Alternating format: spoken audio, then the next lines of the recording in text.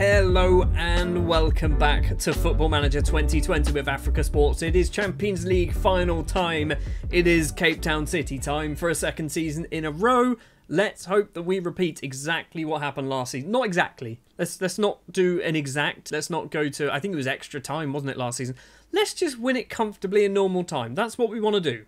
So this is it then. This is the final two games of the season. We're not even going to see the final game of the season, of the save, I guess, because it is an Ivorian Cup final, which we normally win quite comfortably. I think we've only ever lost one time in the Ivorian Cup, so we're not going to bother seeing that. It is Cape Town City that we are interested in. We are heading to Equatorial Guinea for the final inside, I think it's a 15,000 seater stadium, which isn't particularly big. 15,250, yeah, that is smaller than our own stadium.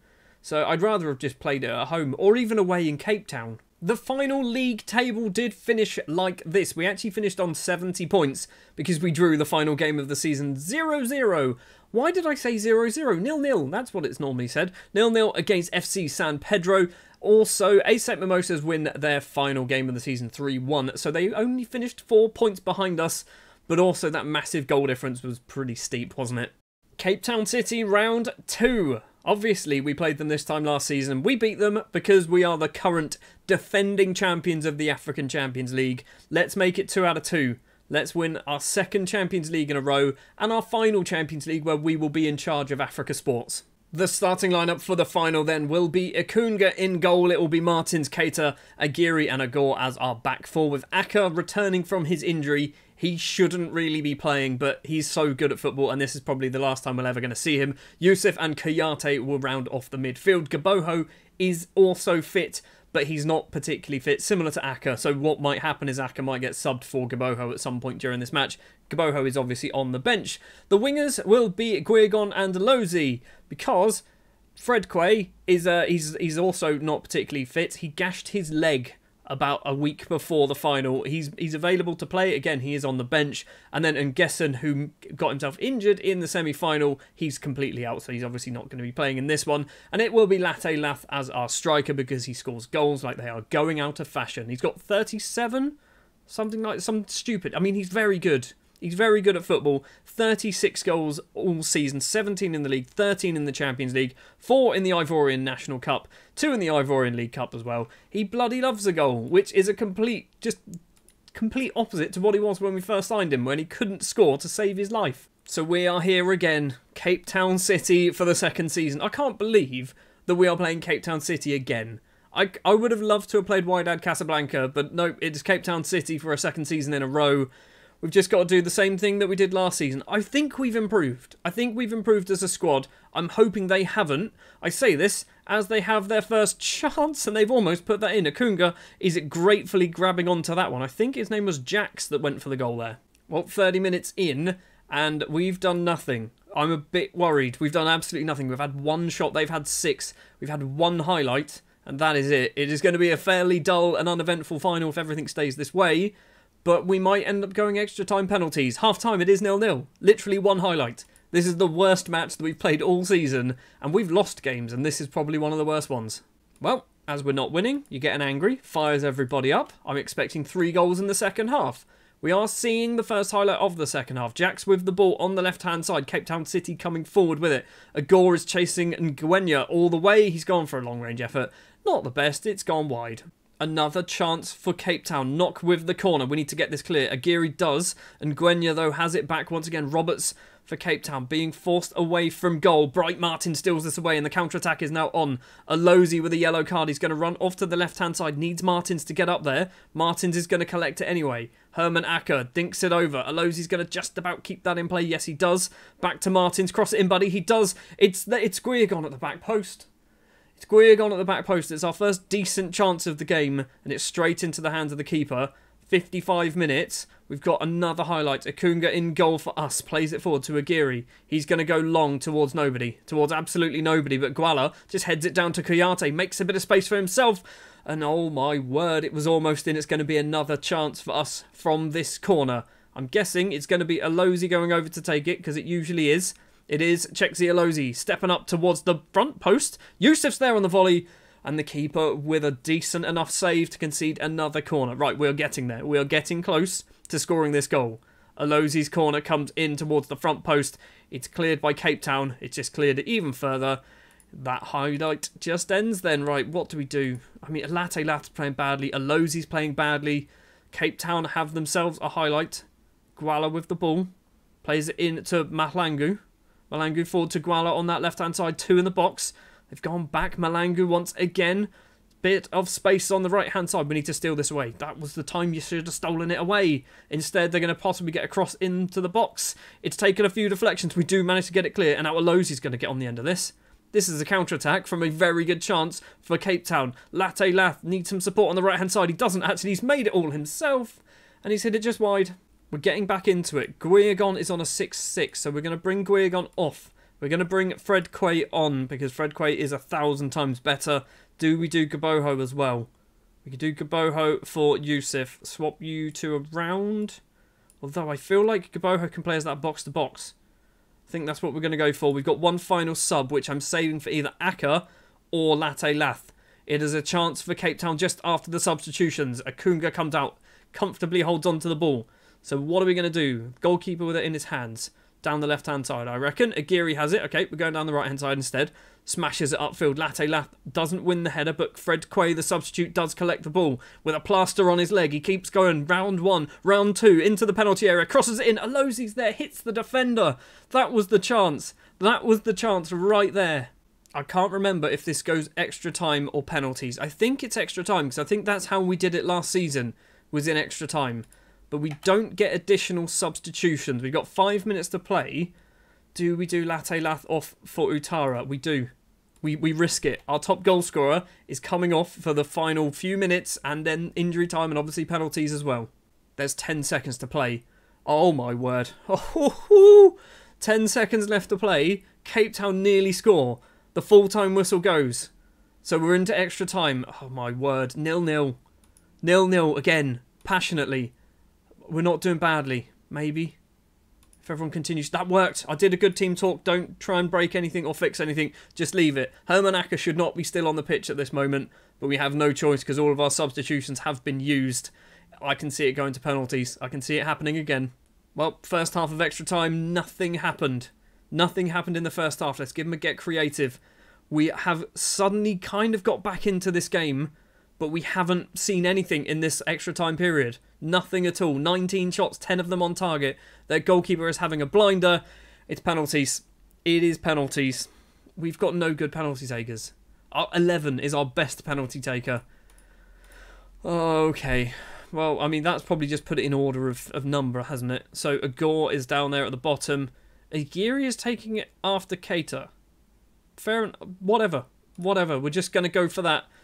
Okay then, penalty shootout in the Champions League final. Siassi versus Akunga.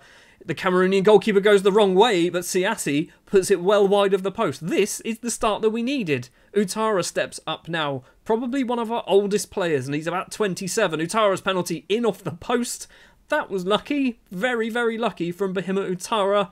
It is now Malangu for Cape Town City. Right-footed penalty from Malangu. Where's it going to go? Straight down the middle. It is 1-1.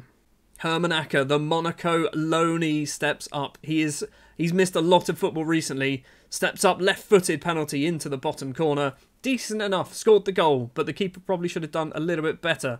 And Gwenya now, with a yellow card to his name. He's also left-footed. Ikunga's going to go left. He should have gone left. He did go left, but he didn't go far enough left. I knew where that was going. I mean, I didn't. I guessed. I completely guessed.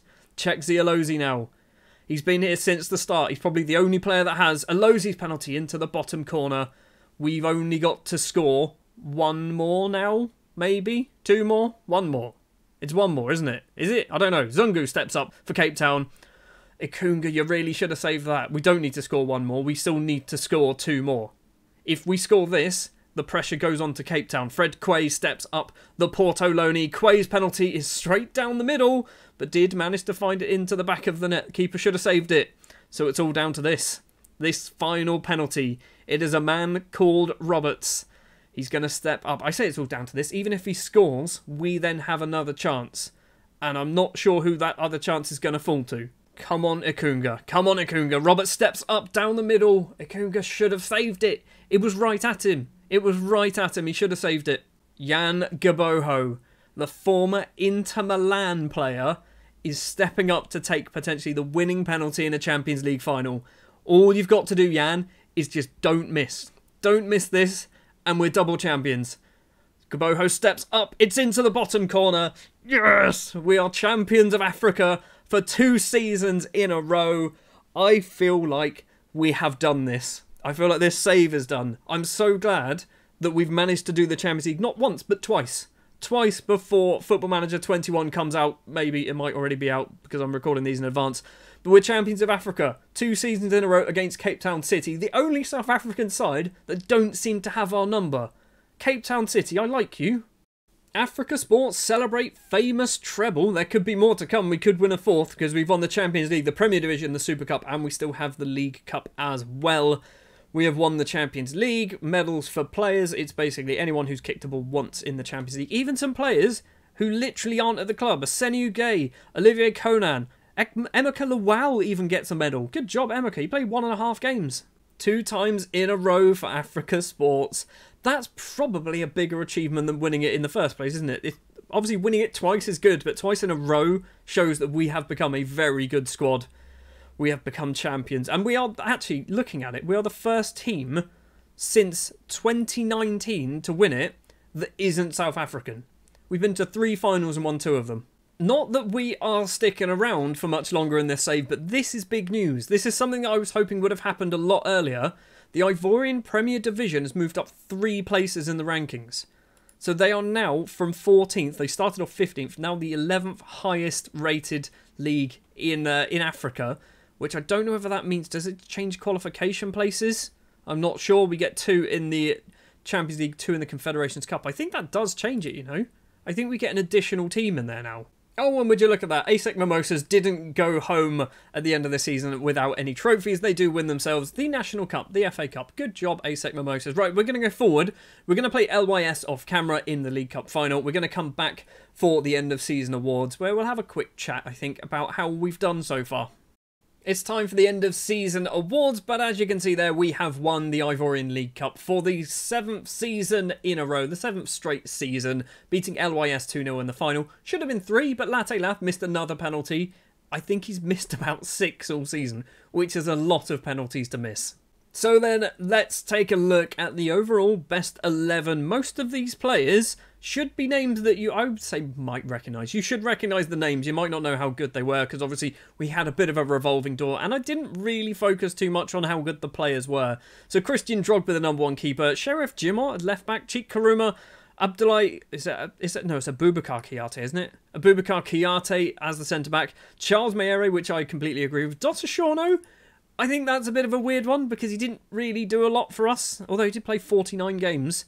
But I would say Herman Acker was better in that position, but Dossa Shorno's there, fair enough.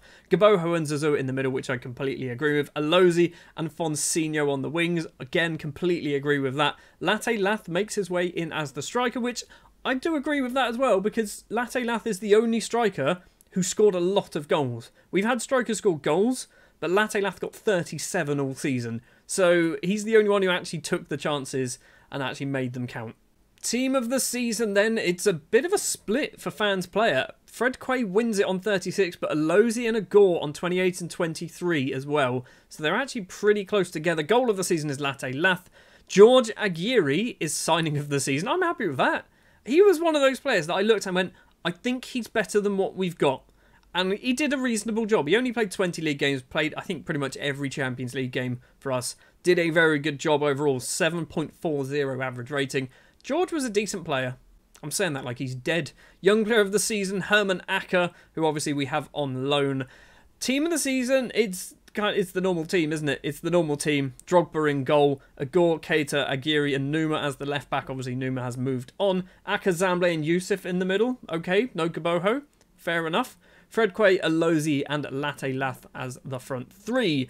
There are some stats for you as well. Herman Acker getting nearly an average rating of an 8. 7.92 average rating for Herman Acker. I mean, he's decent. He's actually very good, but he's not amazing, is he? He's certainly not amazing. but a 7.92 average rating, 7.93 in the league. He got an 8.7 in the Super Cup. Across 5 League Cup games, or National Cup games, FA Cup games, 8.36. Herman Acker was one of those players that we just kind of found from CFDFA, and he's good. He's clearly good. Monaco will hopefully develop him into an international footballer. Alozi and Quay getting themselves the most assists. Basole getting the highest pass completion. He played like 6 games, but fair enough. We actually played 4 different goalkeepers this season as well. We played Drogba, we played Basole, we played Akunga, and we also played the other guy who started the first couple of Champions League games. So we had a little bit of a rotation in the keeper position. Africa Sports season review. We've won 4 things out of 5. The only thing we lost is the Ivory National Cup to the eventual winners ASEC Mimosas. Next season, they want us to play football, and they are looking to sell. So we are still under a board takeover. It's been happening since about February. Nothing's happened. We can't buy anyone, we can't sell anyone, we can't do anything because of this board sale. And basically, Alexis Vagba can't seem to shift it. Nobody seems to kind of agree to sell anything. We're just going to agree because we can't do anything other than that. I mean, we can't turn around and say, well, they want us to reach the final and win the league. What more can we turn around to say? Oh my word. We've got someone in the actual Ivory Coast team, and he might play a game. Yann Gboho is going to the World Cup for the Ivory Coast. He's in there. Where is he? He's not in there. He is there. Look at him. He's got no caps. He's 25 years old. Basilia Logan is there as well. He's still at FC Shenhua. £8.75 million for Logan. He's got 2 caps to his name. That is good. We've seen Moussa Dossachorno. You might see Serge Aurier there. I've been trying to sign him, but he doesn't. Well, he can't do it now, but he didn't want to sign because he turned around and said, I've got too much time left on my contract at Bologna. I reckon we could tempt Serge to come to Ivory Coast. I think we could do that. Another former player of ours there, actually, you can't quite see him because I'm in the way, is Nicolas Tai, who's signed for AFAD Shekanu, and he's in the actual Ivory Coast team. Yes, he's their 3rd choice goalkeeper, behind Sabuya Mande and Drissa Bamba, but he's still there, which is pretty good. I guess we'll have a quick look as well at the Ivory Coast in general. They started off 67th in the world. They're now up to 30th, but I don't think we've really had too much to do with that. As much as I like to claim that we did, I don't think we're involved in that. Have they won any competition since the start of the save? They won the African Under-20s Cup of Nations. When did that, a couple of seasons ago? Can we see? Because we would have had players involved in that. We would have had players involved in that. Is it that one there? It'd be this one here, wouldn't it? So, I mean, they won their group. Can we? I don't think we're even going to be able to see the final, are we? So the final was this here, which, I mean, neither of these are our players, are they? I think they're both actually ASEC Mimosas. FC San Pedro. Okay. So yeah, looking at the Ivory Coast as a whole, they haven't really done... Oh no, they were runners-up. They were runners-up against Mali in 2022, which we wouldn't have had anyone in that squad. But this is the B team. This is the B team. I don't know how any of this stuff works. So if we go to the final there... Again, it's this guy from ASEC Mimosas was playing, and Charles Yao Conan from Atletico Madrid. He's not bad, is he? He's not bad at football. A bit more time has passed, and we are now on the 1st of June. We have our end of season tax bills and whatnot. So this is the one I'm always interested in. We have made some decent money. We've got £825,000 a season now in terms of sponsorship deals. That is good. That is a lot more in terms of sponsorship deals. It's gone up by, what, a big number. A number. It's gone up by a number. Obviously, everything else seems to have increased, which is good news as well. We made £333 of broadcast revenues because I think we played a match against Porto, and I think that was on TV. There you go. So, yeah, we played a match against Porto and got £720 from it, apparently. Fair enough.